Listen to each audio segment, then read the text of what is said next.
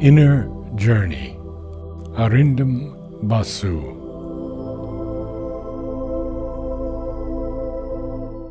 Meeting him was like a galactic fire.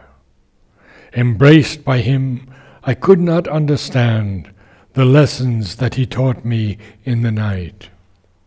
I heard the voices of a stellar choir and the music of a composer named Sunil. I sang the Om with older ashramites, disciples and devotees who lifted me higher to heavens where man is not allowed to come. In Oroville, a stellar choir formed to bring down from eternal heights the songs that the angelic choirs sing to men.